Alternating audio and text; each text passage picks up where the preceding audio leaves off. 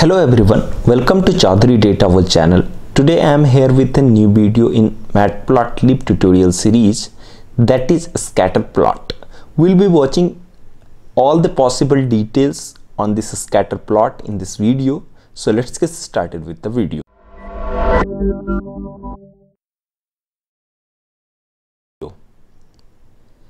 Let me take you into the presentation screen. Over here you can see that we are having this scatter plot. This is how it looks like. So basically you can see or observe over here that there is one x-axis, there is y-axis. Between x-axis and y-axis there are discrete numbers, or you may say discrete data points which is scattered over on these both of the axes. So suppose if we are talking about this particular data point, so over here you can see that it is plotted on 1 on y-axis and then 0.5 around on the x-axis. So this is the coordinate which is mapped over here in this particular scatter plot. Similarly, other data points also is scattered over these many ranges, which is coming out into between the y-axis coordinate and x-axis coordinates. Now let's take a look how we can code this up. That means if you are having some particular data set, if you want to create a customized scatter plot with Matplotlib, how we can do it. So there are basically 2 to 3 fundamental steps. Apart from that, whatever you are able to see a big chunk of code over here and then here, it's nothing but we are doing some customization into it. That's why the code become longer. Otherwise, only plt.scatter is enough to create the scatter plot in Matplotlib. Now what plt is? Plt is import library, that is matplotlib.pyplot as plt. So this is your plt, and plt.scatter is enough, into which you can just pass the basic parameters like the x and y coordinates, or you may say x and y data points, whatever it is coming out from the data set. So if you would have provided this into plt.scatter, it would have created a very basic scatter plot. But since we are moving ahead with the customization as well, that means we want to explore all the details. So we are having these many number of extra codes over here. We will judge it line by line, what it is going on and what's to be done when it is having some practical scenario. Let's jump to the VS Code. Over here we are having this particular one as this. Right from here you can see that it is a scatter plot starting. So over here what we have done, we have imported 2 library. First one is Matplotlib, of course, and another one is the NumPy library. Why we have used NumPy library? Because just to create the data set. Since we are not having any data set, physical data set over here right now, so what we are doing, we are creating a data set. That means we are creating data points, that is x data points and then y data points, which we will be providing it into the scatter plt.scatter. Now there is another 2 things created with NumPy library, with help of NumPy library, that is colors and then sizes. So these are all again are few of the random values it is getting created. Now we will see further that what this color and sizes are. Here in plt.scatter 2 parameters we are very much aware of now. Now coming to the C equals to colors. So C equals to color, marker color based on the data. Okay. So this colors is nothing but this color, which is coming out from the np.random.arraynd50. So what it is giving out? So it is giving out some arbitrary value which is getting passed into these colors. And similarly for the marker size as well, as equals to sizes. Okay. Now we are having CMap equals to cool warm. It can be changed to another set of arguments as well. That means if you want to put out, because here you can see that how it is giving out you look into the scatter plot, that is, it is basically cool warm, that is red is for warm and this blue is for cool, correct? So it is in between this. Now we'll again switch back to it. Alpha equals to 0.7, that means transparency of the markers. So here you can see that we are having the round circles, it is only called as markers. Now what should be the transparency of it? It is getting defined by the alpha value over here. Now marker equals to O. What all other markers can be? This marker O, it means that O is standing for circle. Since we have defined it as O, so we got it circle. If you want to define another marker, you can take help of this particular slide, into which I have mentioned that marker style. You can choose it between these things, that you can choose O, S for square, this for triangle, this for triangle. So all these things you can just take a screenshot so that you can play around with all the arguments. Now we are having edge color equals to K, that means edge color of the marker, you can see that it is black, correct? That it is rounded as black and between it has been filled with the color, correct? So this black is coming from color equals to edge color equals to K. Line width, definitely the width of the line width of the marker edges is equals to 1, we are providing here. Label equals to random data. So what this label is, you can see that over here we are having random data, fine, random data, and this label, it is coming out here with this particular marker. Okay, till now we are pretty much clear. Add a color bar. So what this color bar is, let's take a look. You can see that over here this particular one is your color bar. Why we have given it? Just to ease of the viewer that what this color is representing. So if it is extreme blue, that means the value is shifting towards 0.2.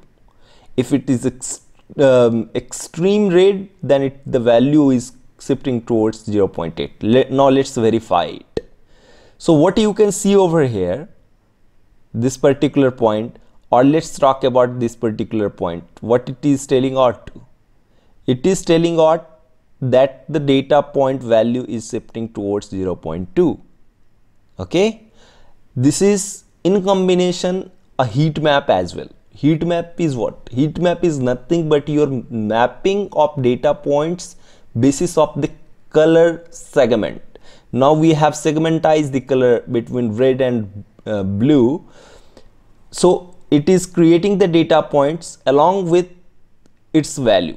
Okay, its value is coming into the color, and color you can see over here how it is mapped. Fine.